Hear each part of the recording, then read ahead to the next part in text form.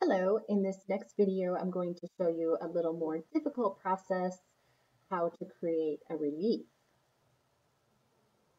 So please do know that the process of creating a relief is going to be more complex and complicated than doing the clay pot. So if you choose to do this, please know that it will probably be more time consuming and challenging.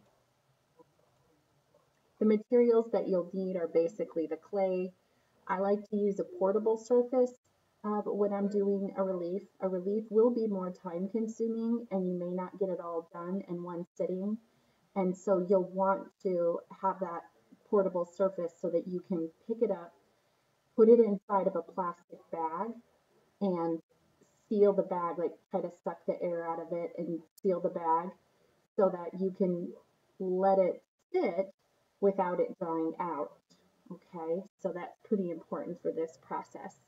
To create the slab that your relief is made from, you will need something like a rolling pin. If you don't have a rolling pin, you can just kind of do it by hand, but it won't be as smooth and everything probably, but that's okay. You could use other things like a wood board to flatten it, whatever you can think of. And then you can use a ruler and a knife to go around the edges and cut that outer shape, okay? You'll want some water handy so that you can dip your finger in it, wash off your tools, that kind of a thing. Water just helps to keep the clay moist. You could even have a spray bottle of water.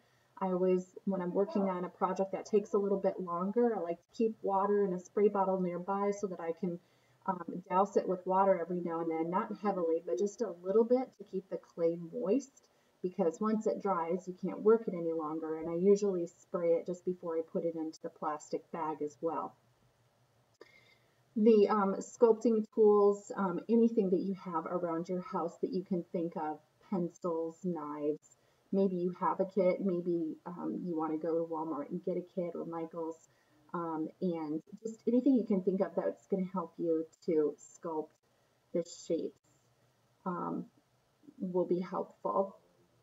A plastic bag to wrap it in, like I said, and then if you decide to paint it later on, you can. But if you do, I recommend keeping it really basic so that it still has that ancient Greek or Roman feel to it. Um, Another thing that I think would be really cool is to do a coin. If you had any gold or silver paint, if you don't, you could still do a coin and like just figure out a way to mix your paint so that it kind of had a coin color. This is a really cool Julius Caesar coin that's made of gold and a very cool Athens owl coin. So for all of you coin collectors out there, that would be really fun. And you don't have to make them super small because it's going to be difficult to get the detail if you make it small. So I picture, you know, this actually being pretty large so that you can get the detail that you want out of it. If you want to do the front and the back of the coin, that's great. If you just do one side of a coin, that's awesome too. But make it large enough that you can actually get these details out of it. The process is basically we kind of talked about it, just to roll out that flat slab, half inch to 1 inch thick, depending on how much clay you have, how big you want to make it. Use a ruler and a knife to cut the shape of the relief.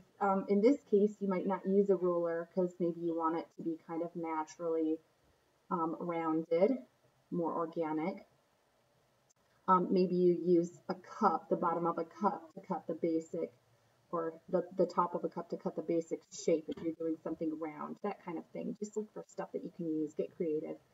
There are two different processes. There's the additive process of molding, and that's where you add clay to the surface and shape it. So as you can see, like if I wanted to create this bust, I could add some clay to the surface and mold it and shape it with my tools. Or if I wanted to, I could use a tool and cut away That's a subtractive process. I could cut clay away. Your process will be a combination of adding and subtracting clay, shaping and reshaping as you go. So it's just kind of a complicated organic process that you're going to do. Use your gut, just have fun with it. Dip your finger or sponge in water to smooth edges and surfaces and to make the clay blend together as needed. This first little video clip I'm going to share with you is just going to show you how to create the flat slab and shape it.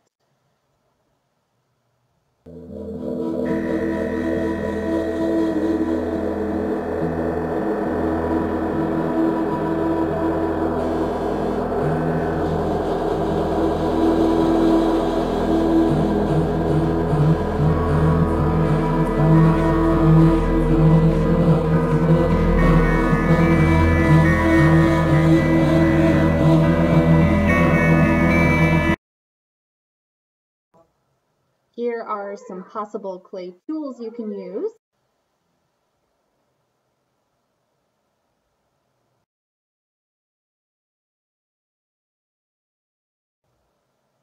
This video is actually pretty cool. It shows really nice technique of how to flatten the slab and how to do that additive process I was telling you about.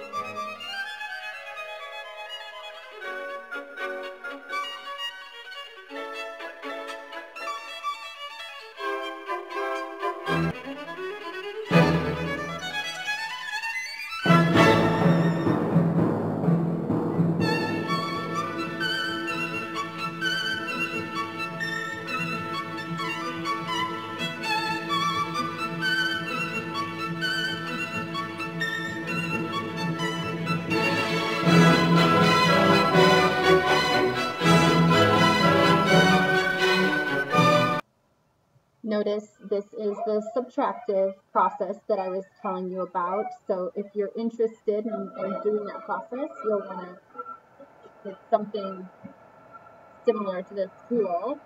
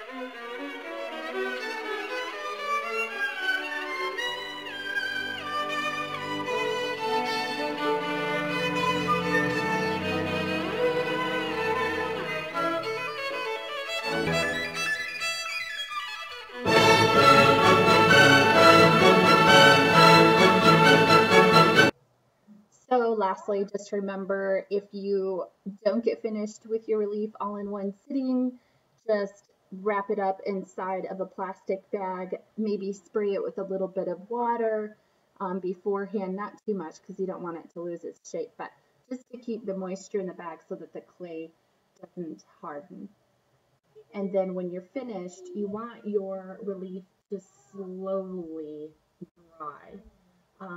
So you may not be able to turn this project in by Thursday if it's still dry. Well, yeah, actually you would, because you could still take a picture of it as soon as it's finished, but it might not be thoroughly dry for a while later. So what you want to do is just kind of leave the plastic bag open a little bit so that that humidity and everything is still present in the bag, but there's still air getting in and out so that it can dry slowly.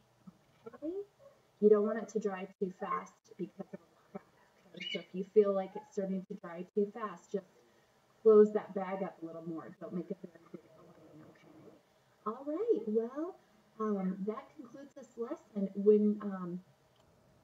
Unfortunately, I can't find a picture or a video showing this process, but if you want to hang your relief after it is completely dry, you'll want to let it dry for a good week or two. You can then take a nice piece of wood and glue it to the back.